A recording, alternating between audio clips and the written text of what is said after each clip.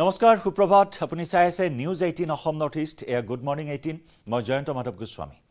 নগাঁৱৰ সামগ্ৰীত পুনৰ আৰক্ষীৰ এনকাউণ্টাৰৰ ঘটনা মোষ্ট ওয়ান্টেড ড্ৰাগছ মাফিয়ালৈ আৰক্ষীৰ গুলি চালনা এনকাউণ্টাৰত গুলিবিদ্ধ হ'ল ড্ৰাগছ মাফিয়া হেকমত আলী সোমবাৰে বিয়লি ড্ৰাগছ সহ গ্ৰেপ্তাৰ কৰা হৈছিল হেকমতক সামগ্ৰীৰ বাজিয়া গাঁৱৰ পৰা ব্ৰাউন সুগাৰ সহ গ্ৰেপ্তাৰ কৰিছিল আৰক্ষীয়ে নিশা আৰক্ষীৰ জিম্মাৰ পৰা পলায়নৰ চেষ্টা কৰোতে গুলি চালনা ভৰিত গুলি লগা ড্ৰাগছ মাফিয়াটোক নিখাই জিএমচিএইচলৈ প্ৰেৰণ কৰা হয়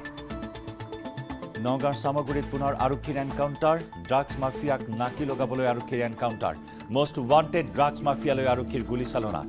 চালনাত গুলিবিদ্ধ হ'ল ড্ৰাগছ মাফিয়া হেকমত আলী সোমবাৰে বিয়লি অভিযান চলাই হেকমতক গ্ৰেপ্তাৰ কৰিছিল সামগ্ৰীৰ বাজিয়া গাঁৱৰ পৰা ব্ৰাউন সুগাৰ সহ গ্ৰেপ্তাৰ কৰিছিল আৰক্ষীয়ে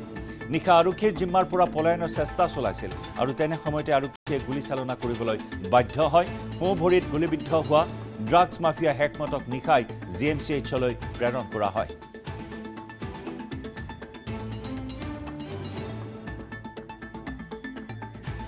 অধিক খবৰ লাভ কৰিবৰ বাবে আমি পোনপটীয়া সম্প্ৰচাৰত সংযুক্ত হৈছো নগাঁৱৰ পৰা আমাৰ সাংবাদিক নীলোৎপল বৰাৰ সৈতে নীলোৎপল নগাঁৱত পুনৰ এনকাউণ্টাৰ ড্ৰাগছ মাফিয়াৰ বিৰুদ্ধে বৃহৎ অভিযান আৰু তাৰ পিছতে এই এনকাউণ্টাৰৰ ঘটনা সংঘটিত হ'ল সবিস্তাৰে আমি জানিব বিচাৰিম নিশ্চয় জয়ন্ত দীৰ্ঘদিনৰ মূৰত যেন সক্ৰিয় হৈছে নগাঁও আৰক্ষী আনন্দ মিশ্ৰৰ পিছত নগাঁৱত যি দেখিবলৈ পোৱা গৈছিল আনন্দ মিশ্ৰৰ বিদায়ৰ পিছতে নগাঁৱত যি দেখিবলৈ পোৱা গৈছিল ব্যাপক হাৰত যি অপৰাধজনিত ঘটনা বৃদ্ধি পাইছিল ড্ৰাগছৰ যি সৰবৰাহ বৃদ্ধি পাইছিলে বা ড্ৰাগছ মাফিয়াৰ অটবল যি বৃদ্ধি পাইছিলে তাৰ পিছত কিন্তু নৱনীত মহন্তই যোগদান কৰাৰ পিছত এমাহৰ ভিতৰতে দ্বিতীয়টো এনকাউণ্টাৰ ঘটনা সংঘটিত হৈছে মই পুনৰ ক'ব লাগিব যে হেকমত আলীক সামগ্ৰীৰ বাজিয়া গাঁৱত গ্ৰেপ্তাৰ কৰিছিলে যোৱাকালি নগাঁও আৰক্ষীয়ে আৰু বাজিয়া গাঁৱত গ্ৰেপ্তাৰ কৰাৰ পিছত হেকমত আলী ঘৰৰ পৰা বৃহৎ পৰিমাণৰ সোণ বৃহৎ পৰিমাণৰ ড্ৰাগছ বৃহৎ পৰিমাণৰ নগদ ধন আৰু এখন বিলাসী বাহন উদ্ধাৰ কৰা হৈছিলে আৰু সেই হেকমত আলীক লৈ পেলাই নিশা আৰক্ষী অভিযান চলাইছিলে কাৰণ হেকমত আলীৰ হাতত এটা 7.65 mm পিস্তল আছিল বুলি আৰক্ষীৰ হাতত তথ্য আছিলে আৰু সেই পিস্তলটো বিচাৰিয়ে নিশা আৰক্ষীৰ এটা দলে অতিৰিক্ত আৰক্ষী অধীক্ষক নগাঁৱৰ অতিৰিক্ত আৰক্ষী অধীক্ষক অপৰাধ শাখাৰ যি পাৰ্থপ্ৰতিম শইকীয়া কলিয়াবৰৰ এছডিপিঅ সামগ্ৰীৰ ওচি এই সকলোৱে মিলি পেলাই হেকমতক লৈ অভিযান চলাইছিলে আৰু সেই অভিযানৰ সময়ত হেকমতে পলোৱাৰ চেষ্টা কৰাৰ অভিযোগ উত্থাপন কৰিছে আৰক্ষীয়ে তাৰপিছত হেকমতৰ ভৰিত গুলিয়াইছে গুলিয়াবলৈ বাধ্য হয় নগাঁও আৰক্ষী কিন্তু হেকমতৰ নিশাই হেকমতক নগাঁৱৰ ভোগেশ্বৰ ফুকনি আশৰবাগ চিকিৎসালয়ত ভৰ্তি কৰা হয় আৰু তাৰ কিন্তু হেকমতৰ আঘাতৰ যথেষ্ট গুৰুতৰ হোৱাৰ বাবে নিশাই নগাঁৱৰ পৰা গুৱাহাটী মেডিকেল কলেজ হস্পিটেললৈ নীলোৎপল এটা কুখ্যাত মাফিয়া আপুনি কেইবাটাও গুৰুত্বপূৰ্ণ কথা উল্লেখ কৰিছে যে এটা মাৰণাস্ত্ৰ আছিল সেই মাৰণাস্ত্ৰৰ সন্ধানত অভিযান চলাবলৈ গৈছিল লগতে সোণ জব্দ কৰা হৈছে বিলাসী বাহন জব্দ কৰা হৈছে গতিকে ড্ৰাগছ মাফিয়াৰ লগতে কোনো কুখ্যাত অপৰাধী এটা যিহেতু হেকমত গতিকে আন কোনো কুকাৰ্যৰ সৈতে জড়িত আছিল নেকি চুৰি ডকাইতি বা কাৰোবাক হত্যাকাণ্ডৰ সৈতেও জড়িত আছিল নেকি এই কুখ্যাত ড্ৰাগছ মাফিয়াটো নিশ্চয় জয়ন্ত আপুনি এটা গুৰুত্বপূৰ্ণ কথা কৈছে হেকমত আলী আন কি অপৰাধত জড়িত আছিলে আমি যদি চাওঁ হেকমত আলী যি প্ৰায় 3 বছৰ আগলৈকে চোৰাং গু সৰবৰাহৰ লগত জড়িত আছিলে এগৰাকী চোৰাং গু মাফিয়া আছিলে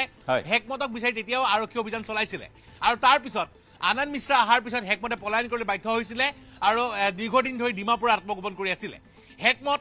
বাজিয়া গাঁৱত হেকমতৰ ঘৰ বাজিয়া গাঁও সামগ্ৰীৰ বাজিয়া গাঁও হৈছে ডকাইতৰ ঘাটি যি 2011 চনৰ পৰা 2015 চনলৈকে বাজিয়া গাঁৱৰ ডকাইতে সমগ্ৰ নগাঁৱত সন্ত্ৰাস চলাইছিলে সেই ডকাইতি গেঙৰ লগত জড়িত আছিলে হেকমত আলী আৰু সেই হেকমত আলীয়ে সেই ডিমাপুৰৰ পৰা প্ৰায় অস্ত্ৰ সৰবৰাহ কৰিছিলে বিভিন্ন অস্ত্ৰ সৰবৰাহৰ লগত জড়িত আছিলে আৰু শেহতীয়াকৈ হেকমতে প্ৰায় আজি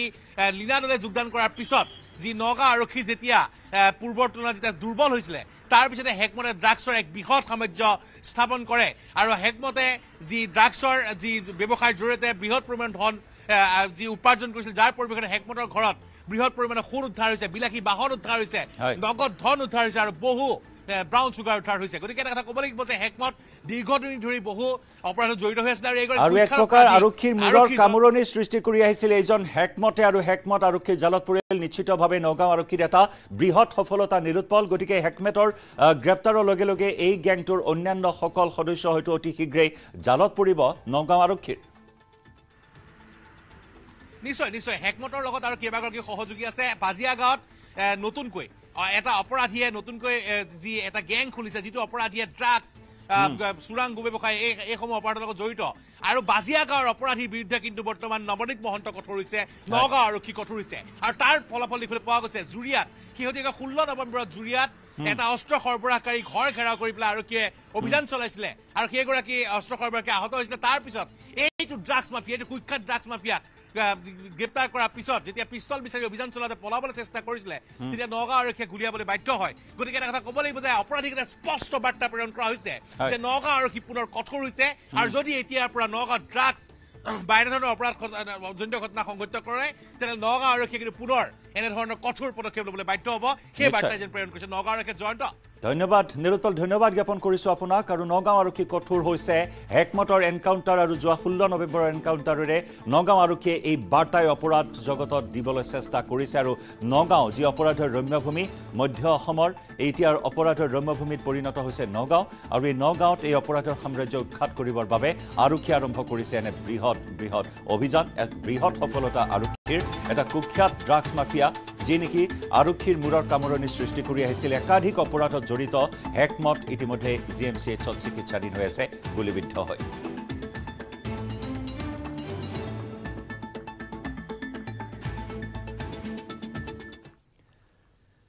তেজপুৰৰ পঞ্জাব নেশ্যনেল বেংকত অগ্নিকাণ্ডৰ ঘটনা নিশা বেংকটোৰ খিৰিকীৰে ধোঁৱা ওলোৱা প্ৰত্যক্ষ কৰি স্থানীয় ব্যৱসায়ীয়ে আৰক্ষী আৰু অগ্নি নিৰ্বাপক বাহিনীক খবৰ দিয়ে ঘটনাস্থলীত দুখনকৈ অগ্নি নিৰ্বাপক বাহিনীৰ গাড়ী উপস্থিত হৈ জুই নিৰ্বাপন কৰিবলৈ সক্ষম হয় বৈদ্যুতিক শ্বৰ্ট চাৰ্কিটৰ ফলত জুইৰ সূত্ৰপাত হোৱাৰ সন্দেহ জুইত বেংকটোৰ কিছু সা সামগ্ৰীৰ ক্ষতি সাধন হোৱা বুলিও জানিব পৰা হৈছে এক্সক্লুসিভ দৃশ্য এয়া নিশাৰ ভাগত খিৰিকীৰে ধোঁৱা ওলোৱা প্ৰত্যক্ষ কৰে স্থানীয় একাংশ ব্যৱসায়ী আৰু তৎকালীনভাৱে খবৰ দিয়া হয় আৰক্ষী আৰু অগ্নি নিৰ্বাপক বাহিনীক ঘটনাস্থলীত আৰক্ষী উপস্থিত হয় অগ্নি নিৰ্বাপক বাহিনীৰ বাহন উপস্থিত হৈ জুই নিৰ্বাপন কৰিবলৈ সক্ষম হয় এই অগ্নিকাণ্ডত কিছু নথি পত্ৰ বা কিছু সামগ্ৰীৰ ক্ষতি সাধন হোৱা বুলি এই মুহূৰ্তত জানিব পৰা হৈছে বৈদ্যুতিক শ্বৰ্ট চাৰ্কিটৰ ফলতে জুই লগাৰ সন্দেহ কৰা হৈছে তেজপুৰ চহৰৰ মাজমজিয়াত যিটো মূল আলি তেজপুৰ চহৰৰ তেজপুৰ বজাৰৰ এই মূল আলিৰ কাষতে থকা বাটা শ্ব'ৰুম আৰু বাটা শ্ব'ৰুমৰ ওপৰত আছে পাঞ্জাৱ নেশ্যনেল বেংক আৰু পাঞ্জাৱ নেশ্যনেল বেংকৰ ভিতৰত বহু সময়ৰ পৰা জুই জ্বলি থকা বুলি সন্দেহ কৰা হৈছে বহুতে লক্ষ্য কৰিছে যে ক'ৰবাৰ পৰা ধোঁৱা ওলাই আছে পিছত লক্ষ্য কৰি গম পালে যে পাঞ্জাৱ নেশ্যনেল বেংকৰ ভিতৰৰ পৰা ধোঁৱা ওলাই আছে এতিয়া পাঞ্জাৱ নেশ্যনেল বেংকৰ ভিতৰৰ ভাগটোত ক'ত কি লাগিছে কেনেকৈ জ্বলিছে কোনো নাজানে আৰু ডাউট কৰা হৈছে যে এইটো শ্বৰ্ট চাৰ্কিটৰ কাৰণে হোৱা বুলি সন্দেহ কৰা হৈছে আৰু ডাঙৰ কথা নহয় মূল ডাঙৰ কথাটো হৈছে ইয়াত আমাৰ লগতে থকা যিটো ঘৰ পকী এটা মিউজিয়াম জ্যোতিপ্ৰসাদ আগৰৱালাৰ বাসস্থান আছিলে এই জ্যোতিপ্ৰসাদ বাসস্থানৰ মিউজিয়াম নিচেই কাষতে আছে আমি এই জ্যোতিপ্ৰসাদ আগৰৱালাৰ বাসস্থান পকীক আমি ৰক্ষা কৰিব জ্যোতি ভাৰতীক কেনেকৈ ৰক্ষা কৰিব পাৰে এইটো মানে আমাৰ দমকল বাহিনী আহিছে ফায়াৰ ব্ৰিগেডৰ মানুহ আহিছে আমাৰ জুই নুমুৱাৰ কাৰ্যত লাগি আছে আৰু আমি অতি সোনকালে এই জুই নুমাবৰ কাৰণে চেষ্টা কৰি আছোঁ এটা ব্ৰেকিং নিউজ নুনমাটিৰ ডাবল মাৰ্ডাৰৰ গোচৰৰ নতুন মোৰ খাৰিজ হ'ব পাৰে হত্যাকাৰী বন্দনা কলিতাৰ জামিন উচ্চতম ন্যায়ালয়ৰ কাষ চাপিব মহানগৰ আৰক্ষী জামিনৰ বিৰোধিতাৰে উচ্চতম ন্যায়ালয়ত দাখিল কৰিব আবেদন আদালতৰ গোচৰটোৰ ভুল ব্যাখ্যা হোৱা বুলি দাবী মহানগৰ আৰক্ষীৰ হত্যাকাৰী বন্দনাৰ লগতে দুই সহযোগী অৰূপ ডেকা আৰু ধন্তি দাসেও লাভ কৰিছিল জামিন অৰূপ ডেকাই জামিন লাভ কৰাৰ পিছতে বন্দনা আৰু ধন্তিয়েও জামিন লাভ কৰে স্বামী অমৰজ্যোতি দে আৰু শাহু শংকৰী দেক অতি নৃশংসভাৱে হত্যা কৰি মৃতদেহৰ টুকুৰা মেঘালয়ৰ জংঘলত পেলাই দিছিল এইগৰাকী বন্দনা কলিতাই এই চাঞ্চল্যকৰ হত্যাকাণ্ডৰ গোচৰটোৰ তদন্তৰ প্ৰক্ৰিয়া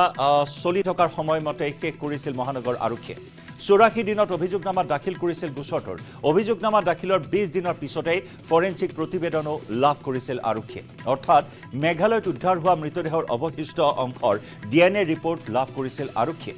ডিএনএ ৰিপৰ্টত স্পষ্ট হৈছিল যে দুইটা মৃতদেহ অমৰজ্যোতি আৰু শংকৰী দেৰ বুলি ফৰেনচিক প্ৰতিবেদনো সময়মতে আদালতত দাখিল কৰিছিল মহানগৰ আৰক্ষীয়ে সম্প্ৰতি এই চাঞ্চল্যকৰ হত্যাকাণ্ডৰ গোচৰটোৰ বিচাৰ প্ৰক্ৰিয়া চলি আছে আদালতত 18 জনকৈ সাক্ষীৰ সাক্ষ্য গ্ৰহণ সম্পূৰ্ণ হৈছে আদালতত কিন্তু তাৰ মাজতে ৰহস্যজনকভাৱে এই গোচৰৰ মূল অভিযুক্ত বন্দনা কলিতাই লাভ কৰিলে জামিন আৰক্ষীৰ মতে আদালতত গোচৰটোৰ ভুল ব্যাখ্যা কৰাৰ বাবে জামিন লাভ কৰিলে বন্দনাই যাৰ বাবে নিম্ন আদালতৰ জামিনৰ ৰায়দানৰ বিপৰীতে এতিয়া মহানগৰ আৰক্ষীক কাপ চাপিবলৈ ওলাইছে সৰ্বোচ্চ ন্যায়ালয়ৰ হয়তো শীঘ্ৰেই বন্দনাই লাভ কৰা জামিন খাৰিজ কৰিব পাৰে সৰ্বোচ্চ ন্যায়ালয়ে সতীৰ্থ সাংবাদিক বলেন ভট্টাচাৰ্যৰ সৈতে আমি পোনপটীয়া সম্প্ৰচাৰত সংযুক্ত হৈছোঁ বলেন ডাবল মাৰ্ডাৰ ঘটনা ডাবল মাৰ্ডাৰ কাণ্ড সমগ্ৰ দেশ জোকাৰি যোৱা ডাবল মাৰ্ডাৰৰ হত্যাকাণ্ডৰ খলনায়িকা বন্দনা আৰু লগতে দুই সহযোগীয়ে জামিন লাভ কৰাত যথেষ্ট ককৰ্থনাৰ সন্মুখীন হৈছে তথাকথিত স্মাৰ্ট আৰক্ষী তথা ৰাজ্যৰ গৃহ বিভাগ এতিয়া সুপ্ৰিম কোৰ্টৰ দ্বাৰস্থ হোৱাৰ বাবে এই মুহূৰ্তত ব্যৱস্থা গ্ৰহণ কৰিছে মহানগৰ আৰক্ষীয়ে সবিশেষ জানে চাওক জয়ন্ত বন্দনা কলিতা যি আচলতে দুটাকৈ হত্যাকাণ্ড সংঘটিত কৰি প্ৰায় 4 মাহৰ পিছতেই কাৰাগাৰৰ পৰা ওলাই আহিছে মুক্ত আকাশৰ তললৈ আৰু তাৰ পিছতে বিশেষভাৱে সৰব চৰ্চা হৈছে প্ৰতিক্ৰিয়া হৈছে আৰু মহানগৰ আৰক্ষীক বিভিন্নজনে বিভিন্ন ধৰণে আচলতে সমালোচনা কৰিছে ইয়াৰ মূল কাৰণটো হৈছে আদালতত আৰক্ষীয়ে দোষীক সাব্যস্ত কৰিব পৰাকৈ যি ধৰণৰ তথ্য প্ৰমাণ সেই তথ্য প্ৰমাণ ধৰি ৰাখিব পৰা নাই যদিওবা পৰৱৰ্তী সময়ত আৰক্ষীয়ে কৈছে ফৰেনচিকৰ প্ৰতিবেদন আৰু মৰণোত্তৰ পৰীক্ষাৰ প্ৰতিবেদন তেখেতসকলে দিব নোৱাৰাৰ বাবে তো জামিন আবেদন লাভ কৰিলে আৰু একেদৰে বন্দনা কলিতাৰ এই গোটেই দুটাকৈ হত্যাকাণ্ড সংঘটিত কৰা সতীৰ্থ উচ্চ ন্যায়ালয়ত জামিন লাভ কৰাৰ পিছতে নিম্ন আদালতে জামিন প্ৰদান কৰিছে বাকী দুই সতীৰ্থক গতিকে এই বিষয়টোৰ ক্ষেত্ৰত এই মুহূৰ্তত মহানগৰ আৰক্ষীয়ে উচ্চতম ন্যায়ালয়ৰ দ্বাৰস্থ হ'ব আৰু জামিন আবেদন খাৰিজ কৰাৰ কাৰণে তেখেতসকলে আবেদন কৰিব কাৰণ মূল বিষয়টো হৈছে যে দোষী এই ধৰণে যদি এই প্ৰক্ৰিয়াৰ মাজেৰে যদি হাৰি যায় তেতিয়াহ'লে নিশ্চয়কৈ যি আৰক্ষী ব্যৱস্থাৰ প্ৰতি অহা যি আচলতে মানুহৰ বিশ্বাস সেই বিশ্বাসটো যেন কমি যাব আৰু বা মানুহে আচলতে সেই ধৰণে আচলতে সমালোচনা কৰিছে শেহতীয়া সময়ছোৱাত যে মহানগৰ আৰক্ষীয়ে আচলতে দোষী সাব্যস্ত কৰিব পৰাকৈ উপযুক্ত তথ্য প্ৰমাণ সহকাৰে যি ধৰণৰ খৰতকীয়া ব্যৱস্থা এটা গ্ৰহণ কৰিব লাগিছিলে চাৰ্জশ্বিট জমা দিবৰ কাৰণে আৰক্ষী যি ব্যৱস্থা গ্ৰহণ কৰিব লাগিছিলে সেয়া কৰা নাই অৰ্থাৎ ঘটনা তদন্ত কৰিলে মহানগৰ আৰক্ষী সঠিকভাৱে কিন্তু ঘটনা তদন্ত কৰি আচলতে দোষী সাব্যস্ত কৰিব পৰাকৈ যিখিনি তথ্য প্ৰমাণ আৰক্ষী দাখিল কৰিব লাগিছিলে আদালতৰ মজিয়াত সেয়া কৰিব নোৱাৰিলে পৰৱৰ্তী সময়ত তেখেতসকলে কিন্তু বলেন তথ্য প্ৰমাণ আটাইখিনি আছিল আৰক্ষীৰ হাতত বলেন তথ্য প্ৰমাণ আটাইখিনি আৰক্ষীৰ হাতত আছিল যে যি মৃতদেহৰ টুকুৰা সেয়া ডিএনএ পৰীক্ষাত শংকৰী দে আৰু অমৰজ্যোতি দেৰ বুলি চিনাক্ত কৰা হৈছে 90 দিনৰ ভিতৰত সম্পূৰ্ণ চাৰ্জশ্বিট দাখিল কৰিব লাগে কিন্তু আংশিক চাৰ্জশ্বিটহে দাখিল কৰা হৈছিল আৰু তাৰেই সুযোগ গ্ৰহণ কৰি অৰূপে মুকলি আকাশৰ তললৈ ওলাই আহিল আৰু তাৰ পিছত বন্দনা আৰু ধন্তিও ওলাই আহিল মুকলি আকাশৰ তললৈ সেই গোটেইখিনি বিষয় ইতিমধ্যে স্পষ্ট হৈছে আৰু হত্যাকাৰীয়ে গোটেই বিষয়টো যেতিয়া স্বীকাৰ কৰিছে তাৰ পিছত আৰক্ষীয়ে তথ্য প্ৰমাণ যুগুতৰ ক্ষেত্ৰত আচলতে বহুখিনি এটা দেখত নাথাকিব কিন্তু তাৰ পিছতে দেখিবলৈ পোৱা গৈছে হত্যাকাৰী যেতিয়া মুক্ত আকাশৰ তললৈ আহিলে তাৰ পিছতে এতিয়া মহানগৰ আৰক্ষী ককৰ্থনা হৈছে মহানগৰ আৰক্ষীয়ে সমালোচনা কৰিছে মহানগৰ আৰক্ষীৰ এই ধৰণৰ ভূমিকাক লৈ স্বাভাৱিকতে প্ৰতিক্ৰিয়া ব্যক্ত হৈছে আৰু তাৰ পিছতে এই মুহূৰ্তত মহানগৰ আৰক্ষী উচ্চতম ন্যায়ালয়ৰ দ্বাৰস্থ হোৱাৰ লক্ষ্য লৈছে আৰু উচ্চতম ন্যায়ালয়ৰ দ্বাৰস্থ হৈ যে জামিন আবেদন যাতে খাৰিজ কৰিব পাৰে তাৰ কাৰণে ব্যৱস্থা গ্ৰহণ কৰিছে আৰু একে সমান্তৰালভাৱে আৰক্ষীৰ হাতত ইতিমধ্যেই ফৰেনচিকৰ প্ৰতিবেদন লাভ কৰিছে আৰু সেই ধৰণে আদালতত জমা দিবলৈ আগবাঢ়িছে গতিকে গোটেই প্ৰক্ৰিয়াটোত প্ৰথম অৱস্থাৰ পৰা সকলোৱে আচলতে বিচাৰিছিলে দোষী সাব্যস্ত হ'ব লাগে উচিত শাস্তি গ্ৰহণ কৰিব লাগে আৰু সেই ধৰণে যি ধৰণে ব্যৱস্থা কৰাৰ কথা উল্লেখ কৰা হৈছে আৰু সেই ধৰণে এতিয়া মহানগৰ আৰক্ষীয়ে পুনৰবাৰ সমালোচিত নিশ্চয় যথেষ্ট সমালোচনা আৰু ককৰ্থনাৰ সন্মুখীন হৈছে চৰকাৰ মহানগৰ আৰক্ষী আৰু তাৰ পিছতে এনেকুৱা ধৰণৰ এটা পদক্ষেপ গ্ৰহণ কৰিবলৈ আগবাঢ়িছে বলেন এই মুহূৰ্তত ধন্যবাদ জ্ঞাপন কৰিছোঁ আপোনাক বন্দনা কলিতাই ডাবল মাৰ্ডাৰৰ খলনায়িকাই বন্দনা কলিতাই যেতিয়া জামিন লাভ কৰিলে তেতিয়া সকলোৰে চকু কপালত উঠিল আৰু তাৰ লগে লগে আৰক্ষীৰ ভূমিকাৰ ওপৰত প্ৰশ্ন উত্থাপন হৈছে আৰক্ষীৰ চাৰ্জশ্বিটক লৈ আঙুলি টুৱাইছে বিভিন্ন মহলে আৰু তাৰ পিছত এই তৎপৰতা গ্ৰহণ কৰা হৈছে অৰূপ দাসৰ জামিন ডিফল্ট জামিন বুলি কোৱা হৈছে আদালতত অপব্যাখ্যা বুলি কোৱা হৈছে আৰু যাৰ বাবে এতিয়া সৰ্বোচ্চ ন্যায়ালয়ৰ দ্বাৰস্থ হ'ব যদি সৰ্বোচ্চ ন্যায়ালয়ে এই জামিন খাৰিজ কৰে তেতিয়াহ'লে বন্দনাৰো জামিন খাৰিজ হোৱাৰ সম্ভাৱনা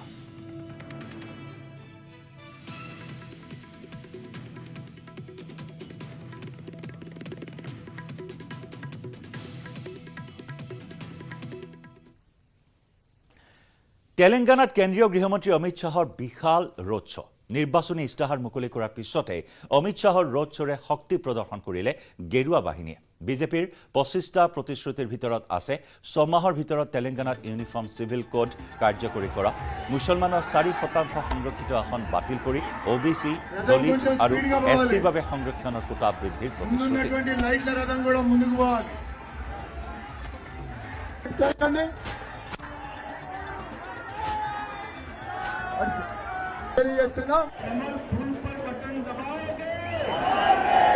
प्रचंड बहुमत से विधानसभा में भेजोगे तो मेरे साथ दोनों हाथ उठाओ, कमल फूल पर बटन दबाओगे, प्रचंड बहुमत से विधानसभा में भेजोगे तो मेरे साथ दोनों हाथ उठाओ। এয়া কেন্দ্ৰীয় গৃহমন্ত্ৰী অমিত শাহৰ বিশাল ৰোড শ্ব'ৰে নিজৰ শক্তি প্ৰদৰ্শন কৰিলে তেলেংগানাৰ ৰাজপথত। অহা 30 নৱেম্বৰত তেলেংগানাত ভোটগ্ৰহণ অনুষ্ঠিত হ'ব আৰু তাৰ পূৰ্বে এয়া নিৰ্বাচনী ইস্তাহাৰ মুকলি কৰা হৈছে। 25টাকৈ গেৰাণ্টি আগবঢ়াইছে এইবাৰ বিজেপিয়ে তেলেংগানাত। নিৰ্বাচনী ইস্তাহাৰ মুকলি কৰাৰ পিছতে অমিত শাহৰ ৰোড শ্ব'ৰে শক্তি প্ৰদৰ্শন আৰু কেইবাটাও গেৰাণ্টিৰ কথা ইতিমধ্যে আমি উল্লেখ কৰিছোঁ। 25টাকৈ গেৰাণ্টি আগবঢ়োৱা হৈছে। প্ৰতিশ্ৰুতিৰ ভিতৰত আছে 6 মাহৰ ভিতৰত তেলেংগানাত ইউনিফৰ্ম চিভিল কোড কাৰ্যকৰী কৰা, মুছলমানৰ 4% সংৰক্ষিত আসন বাতিল কৰি OBC, দলিত আৰু STৰ বাবে সংৰক্ষণৰ কোটা বৃদ্ধিৰ প্ৰতিশ্ৰুতি।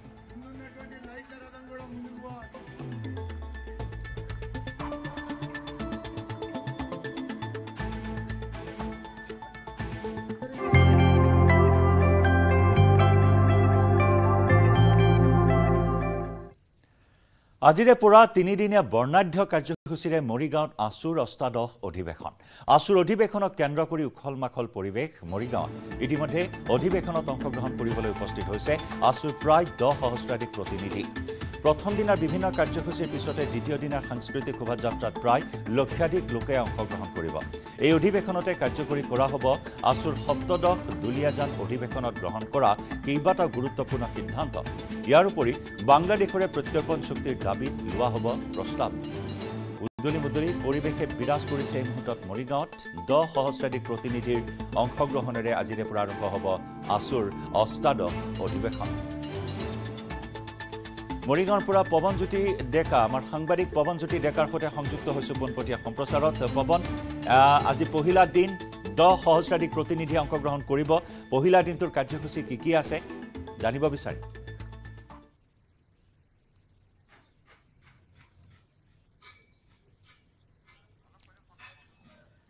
পৱনৰ সৈতে আমি সংযুক্ত হ'ম এই মুহূৰ্তত। অধিৱেশনস্থলীৰ পৰা পৱন আমাৰ সৈতে সংযুক্ত হ'ব পোনপটীয়া সম্প্ৰচাৰত। এক উদলি মুদলি পৰিৱেশে বিৰাজ কৰিছে। 10 সহস্ৰাধিক প্ৰতিনিধি অংশগ্ৰহণ কৰিব। সাংস্কৃতিক শোভাযাত্ৰা আসুৰ অষ্টাদশ অধিৱেশনৰ অন্যতম আকৰ্ষণৰ কেন্দ্ৰবিন্দু হৈছে সাংস্কৃতিক শোভাযাত্ৰা, যি নেকি দ্বিতীয় দিনৰ কাৰ্যসূচী অৰ্থাৎ কাইলৈ সাংস্কৃতিক শোভাযাত্ৰাত প্ৰায় লক্ষাধিক লোকে অংশগ্ৰহণ কৰিব। আন এটা দিশ যথেষ্ট গুৰুত্বপূৰ্ণ হৈছে, কাৰণ 17দশ অধিৱেশনত যিসমূহ সিদ্ধান্ত গ্ৰহণ কৰা হৈছিল, অৰ্থাৎ দুলীয়াজান অধিৱেশনত যিসমূহ সিদ্ধান্ত গ্ৰহণ কৰা হৈছিল, প্ৰস্তাৱ লোৱা হৈছিল, সেই প্ৰস্তাৱ বা সিদ্ধান্তসমূহ কাৰ্যকৰী কৰা হ'ব এই মৰিগাঁও অধিৱেশনৰ পৰাই। সংযুক্ত হৈছোঁ মৰিগাঁৱৰ পৰা আমাৰ সাংবাদিক, অধিৱেশনস্থলীত আছে পৱনজ্যোতি ডেকা। পৱন, পহিলা দিনটোৰ কাৰ্যসূচীৰ বিষয়ে জানিব বিচাৰিম। নিশ্চয়কৈ জয়ন্ত, বহু প্ৰত্যাশিত যি সদৌ অসম ছাত্ৰ সন্থাৰ অধিৱেশন আজিৰে পৰা মৰিগাঁৱৰ স্কুল খেলপথাৰত আৰম্ভ হ'ব আৰু প্ৰস্তুতি সম্পূৰ্ণ হৈছে। বৰ্তমান মই দৃশ্য দেখাবলৈ চেষ্টা কৰিছোঁ। আটক ধুনীয়াকৈ আচলতে এই যি ক্ষেত্ৰ, এই ক্ষেত্ৰ সজাই পৰাই তোলা হৈছে আৰু এই ক্ষেত্ৰখনৰ নাম দিয়া হৈছে লক্ষ্মীনাথ বেজবৰুৱাৰ ক্ষেত্ৰ। আৰু গোটেই চহৰখনত আচলতে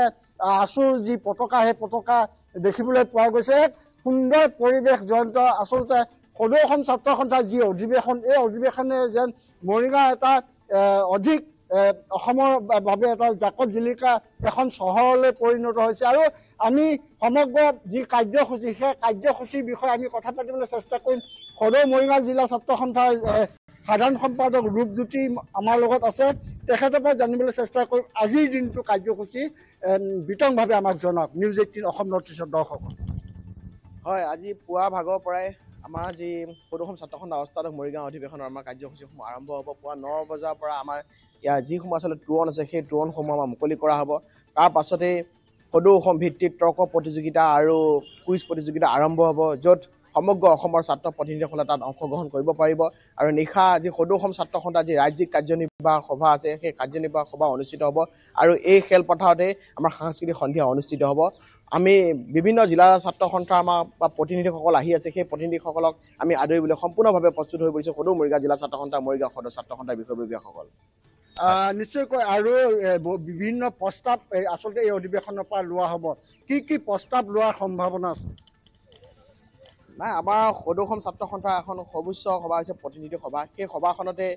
অসমৰ বিভিন্ন জ্বলন্ত সমস্যাসমূহ আছে বা সদৌ অসম ছাত্ৰ সন্থা অনাগত দিনত কেনেদৰে আগুৱাই নিব পাৰি সেই কথা সেই পৰ্যায়ত আলোচনা হ'ব গতিকে সেই সদনে যি সিদ্ধান্ত গ্ৰহণ কৰে অনাগত দিনত আমাৰ অসমৰ যিসমূহ সমস্যা আছে সেই সমস্যাসমূহ সমাধানৰ হকে সেই সভাত আলোচনা হ'ব পৱন এলানি বিস্তৃত কাৰ্যসূচী আছে বিস্তৃত কাৰ্যসূচী নিশাৰ ভিতৰত কাৰ্যনিৰ্বাহকৰ বৈঠকো অনুষ্ঠিত হ'ব কেইবাটাও প্ৰস্তাৱ লোৱা হ'ব ৰাজ্যৰ জ্বলন্ত সমস্যাসমূহৰ ওপৰত প্ৰস্তাৱ গ্ৰহণ কৰাৰ সম্ভাৱনা থাকিব পৱন এই মুহূৰ্তত আমি ধন্যবাদ জ্ঞাপন কৰিছোঁ আপোনাক পৰৱৰ্তী সময়ত পুনৰ সংযুক্ত হ'ম আপোনাৰ সৈতে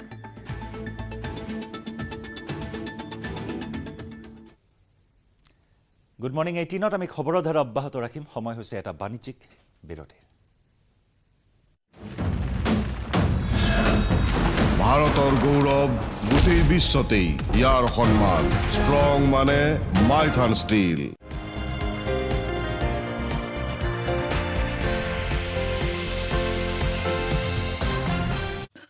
আপুনি হয়তো দেখিছে কেতিয়াবা বৰ সুন্দৰ সুন্দৰ পোৱালি কেইটামান আপুনি দেখা পায় চাইনিজ সৰু সৰু পোৱালি কেইটামান আপুনি দেখা পায় শিশু কেইটামান আপুনি দেখা পায় বিৰাটেই মৰম লগা আপুনি দেখিছে গৰু শেহতীয়াকৈ আৰ্টিফিচিয়েল ইণ্টেলিজেন্সে বহুত ধুনীয়াকৈ গৰু কেইটামান ইমান মৰম লগা সৰু সৰু পোৱালি গৰু আপুনি চাগে দেখিছে কিমান মৰম লগা তেনেকুৱাকৈ আৰ্টিফিচিয়েল ইণ্টেলিজেন্সে কৰিব নোৱাৰা একো কাম নাই আপুনি যি কয় আপুনি যেনে ধৰণে বিচাৰে আপোনাৰ পৃথিৱীখন আপুনি কল্পনা যেনেকৈ কৰে যেনেকুৱাই লাগে আপোনাক তেনেকুৱাকৈ বনাই দিব পাৰে কিন্তু তাৰ মানে এইটো নহয় যে কোনোবা এগৰাকীৰ শৰীৰত কাৰোবাৰ এগৰাকীৰ মুখত বেলেগ এগৰাকীৰ মুখ দি তাত তেওঁলোকে তাক বেয়া ব্যৱহাৰ কৰে সেই ব্যক্তিগৰাকীক বেয়া ব্যৱহাৰ কৰে মানুহৰ ওপৰত সেয়া কৰিলে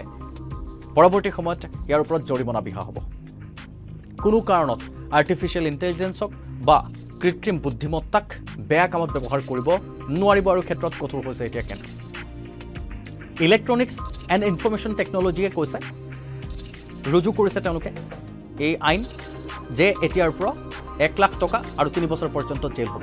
যদিহে তেওঁলোকে কাৰোবাক দেখা যায় বা কৰে সেই উৎস যদি বিচাৰি পায় প্ৰমাণ যদি হয় প্ৰধানমন্ত্ৰীগৰাকীয়ে যথেষ্ট আশ্চৰ্য প্ৰকাশ কৰি কৈছে যে মই সৰুতেই গৰ্ভানৃত্য কৰিছিলোঁ তাৰ পিছৰ পৰা মই আজিলৈকে গৰ্ভানৃত্য কৰা নাই কিন্তু মই নিজে দেখিছোঁ মই গৰ্ভানৃত্য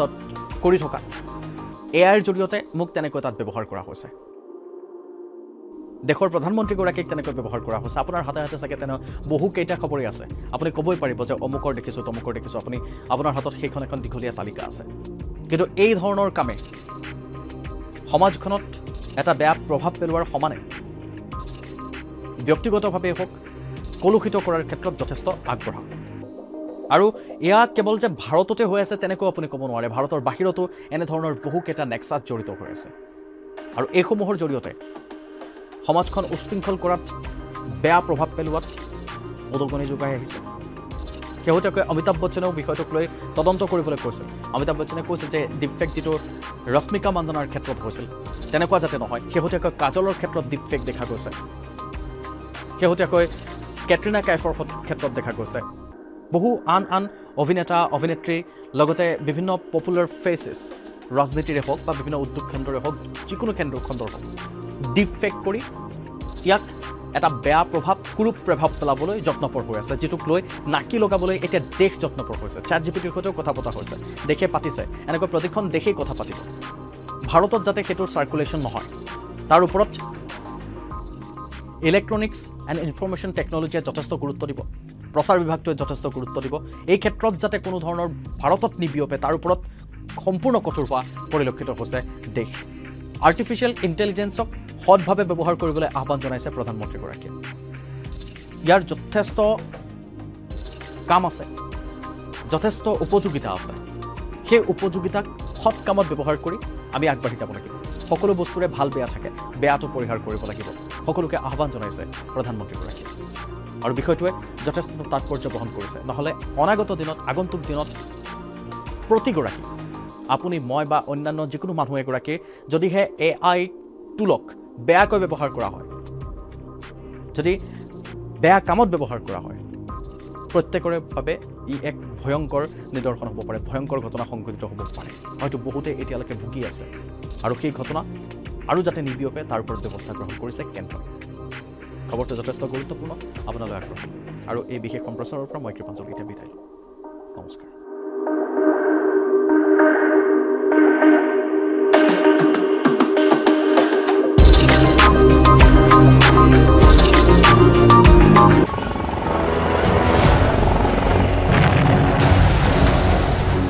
বৌদ্ধভূমি গাজা স্ট্ৰিপক লৈ উদ্বিগ্ন সমগ্ৰ বিশ্ব बुलंद इरादों के सफर का सरताज हूँ मैं शहर से गांव तक सड़कों का मोहताज हूँ आ रहा हूँ मैं आसाम की सड़कों पर कुमार इंजीनियरिंग का नया ताज हूँ coming soon Kumar engineering we understand your need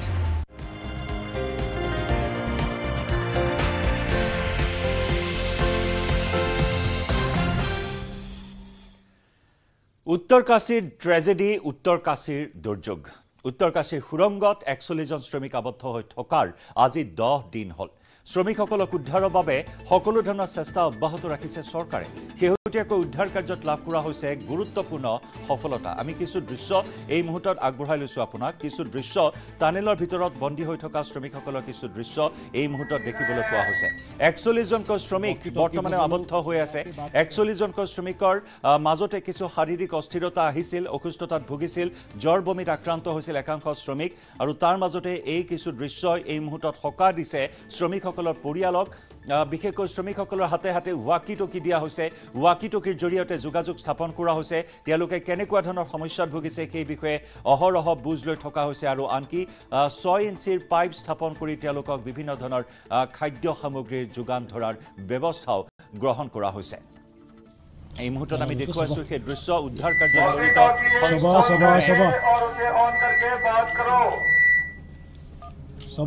सभा ये वॉकी टॉकी लो और पाइप के पास जाओ पाइप के पास जाओ बस हटाओ हटाओ कैमरा सब हटाओ सभी को एक एक करके कैमरे पे दिखाओ और कैमरे पे पता चल जाना चाहिए हम आपको यहाँ से देख रहे हैं वॉकी टॉकी पे बोलो लगा के बात करें क्या नाम है इसका सभा सभा और उसे ऑन करके बात करो सभा ये वॉकी टॉकी लो और पाइप के पास जाओ पाइप के पास जाओ बस हटाओ हटाओ कैमरा सब हटाओ এনেদৰে শ্ৰমিকসকলৰ সৈতে যোগাযোগ কৰা হৈছে ৱাকি টকিৰ মাধ্যমেৰে পাইপ এডালৰ ব্যৱস্থা কৰা হৈছে আমি সেই কথা জনাইছো সংস্থাসমূহে যিসমূহ সংস্থা উদ্ধাৰ কাৰ্যত জড়িত হৈ আছে এই সংস্থাসমূহে টানেলত 6 ইঞ্চিৰ লাইফলাইন পাইপ সংস্থাপন কৰিবলৈ সক্ষম হৈছে প্ৰায় 57 মিটাৰ দূৰত্বলৈ এই লাইফলাইন পাইপ সংস্থাপন কৰিবলৈ সক্ষম হৈছে উদ্ধাৰকাৰী দল সোমবাৰে প্ৰথমবাৰৰ বাবে আবদ্ধ শ্ৰমিকলৈ খিচিৰি আৰু পানী প্ৰেৰণ কৰিবলৈ সক্ষম হৈছে উদ্ধাৰকাৰী দলে ইয়াৰ উপৰিও আবদ্ধ শ্ৰমিকসকলৰ সৈতে যোগাযোগৰ বাবে এটা চাৰ্জাৰ সহ এটা ৱাকি টকি পঠিওৱা হৈছে ইপিনে আবদ্ধ শ্ৰমিকৰ উদ্ধাৰ কাৰ্যত ব্যৱহাৰ কৰা হৈছে ৰবট উদ্ধাৰস্থলীলৈ ডিআৰডিওয়ে প্ৰেৰণ কৰিছে দুটাকৈ ৰবট আনহাতে অত্যাধুনিক ভাৰ্টিকেল ড্ৰিলিং মেচিন অনা হৈছে ঘটনাস্থলীলৈ আজিৰ ভিতৰতে শিলকিয়াৰা সুৰংগত আবদ্ধ হৈ থকা 41 শ্ৰমিকক উদ্ধাৰৰ পূৰ্ণ সম্ভাৱনা আছে সম্প্ৰতি সুস্থ অৱস্থাতে আছে আবদ্ধ আটাইকেইজন শ্ৰমিক উল্লেখযোগ্য যে প্ৰথমবাৰলৈ সুৰংগৰ ভিতৰত আবদ্ধ হৈ থকা ভিডিঅ' সংগ্ৰহ কৰিবলৈ সক্ষম হৈছে অভিযানকাৰী দলটোৱে वॉकी टॉकी पे बोलो लगा के बात करें क्या नाम है इसका सभा और उसे ऑन करके बात करो सभा ये वॉकी टॉकी लो और पाइप के पास जाओ पाइप के पास जाओ बस हटाओ हटाओ कैमरा सब हटाओ सभी को एक एक करके कैमरे पे दिखाओ और कैमरे पे पता चल जाना चाहिए हम आपको यहाँ से देख रहे हैं वॉकी टॉकी पे बोलो लगा के बात करें क्या नाम है इसका এয়া আমি কেইবাটাও দৃশ্য আপোনালোকক দেখুৱাইছো উত্তৰকাশীৰ দুৰ্যোগৰ কেইবাখনো ছবি কেইবাটাও দৃশ্য এই মুহূৰ্তত আপুনি প্ৰত্যক্ষ কৰিছে 10 দিনে আবদ্ধ হৈ থকা শ্ৰমিকৰ এই মুহূৰ্তত কিছু দৃশ্য দেখিবলৈ পোৱা হৈছে তেওঁলোকৰ ভিডিঅ' দেখিবলৈ পোৱা হৈছে তেওঁলোক সুৰক্ষিত আছে তেওঁলোক সুকলমে আছে সমান্তৰালকৈ যি ধৰণৰ উদ্ধাৰ অভিযান চলি আছে শ্ৰমিকৰ সেই উদ্ধাৰ অভিযান চলাই থকা হৈছে প্ৰথমবাৰৰ বাবে খিচিৰি দিয়া হৈছে শ্ৰমিকসকলৰ মাজত গতিকে আজিৰ ভিতৰতে শ্ৰমিকসকলক উদ্ধাৰ কৰিব পৰা যাব বুলি এই মুহূৰ্তত আশাৰ সঞ্চাৰ বৃদ্ধি পাইছে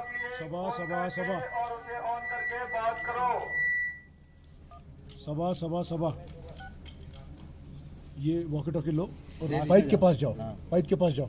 দুটা চাৰ্জাৰ সহ এটা ৱাকি টকি প্ৰেৰণ কৰা হৈছে পাইপেৰে খিচিৰি প্ৰেৰণ কৰা হৈছে 6 ইঞ্চিৰ লাইফলাইন পাইপ সংস্থাপন কৰিবলৈ সক্ষম হৈছে वॉकी टॉकी पे बोलो लगा के बात करें क्या नाम है उसका सबा सबा सबा सबा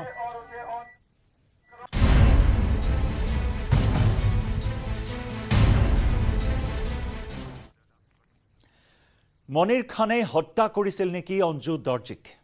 গ্ৰেপ্তাৰৰ পিছতে মনিৰ খানক মহানগৰ আৰক্ষী আৰু চিআইডিয়ে মাৰাথন জেৰা কৰিছে যদিও এই পৰ্যন্ত মনিৰ খানে কোনো কথাই স্বীকাৰ কৰা নাই সোমবাৰে দিছপুৰ আৰক্ষী চিআইডি আৰু ফৰেনচিকৰ দলে পূৰ্বাশা এপাৰ্টমেণ্টৰ ফ্লেটলৈ গৈ তদন্ত কৰাৰ লগতে বিভিন্ন স্থানত ফিংগাৰপ্ৰিণ্ট সংগ্ৰহ কৰে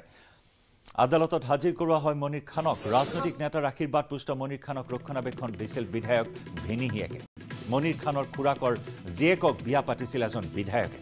দিছপুৰৰ এই বিধায়কজনৰ ছত্ৰছায়াতে ঘটনাৰ পিছৰ পৰাই গুৱাহাটীতে আত্মগোপন কৰি আছিল মনিৰ খান অৱশেষত দেওবাৰে নিশা মনিৰ খানে আত্মসমৰ্পণ কৰে আৰু সোমবাৰে আৰক্ষীয়ে গ্ৰেপ্তাৰ কৰে মনিৰ খানক ইফালে এগৰাকী বিধায়কৰ খুলখালিয়ে ঘোৱাৰ বাবে 10 দিনে গ্ৰেপ্তাৰ হোৱা নাছিল মনিৰ খান এই বিস্ফোৰক অভিযোগ নৃশংস হত্যাৰ বলি হোৱা অঞ্জু দৰ্জীৰ পৰিয়ালৰ ধনবল তথা বিধায়কৰ সম্বন্ধীয় হোৱাৰ বাবে যাতে আইনৰ হাতৰ পৰা হাৰি যাব নোৱাৰে তাৰ বাবে চৰকাৰ তথা প্ৰশাসনক অনুৰোধ ভুক্তভোগী অঞ্জুৰ পৰিয়ালৰ মূল অভিযুক্ত মনিৰক ফাঁচী প্ৰদানৰ দাবী উত্থাপন কৰিলে ভুক্তভোগীৰ পৰিয়ালে ইপিনে কন্যাক হেৰুৱাই শোকত ভাগি পৰিছে পিতৃ মাতৃ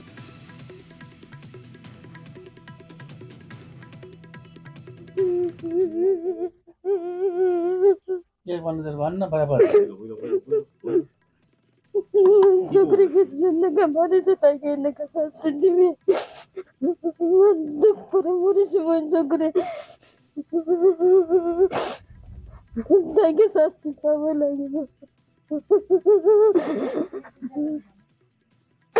ताकि पूरा शास्त्री पावे लगे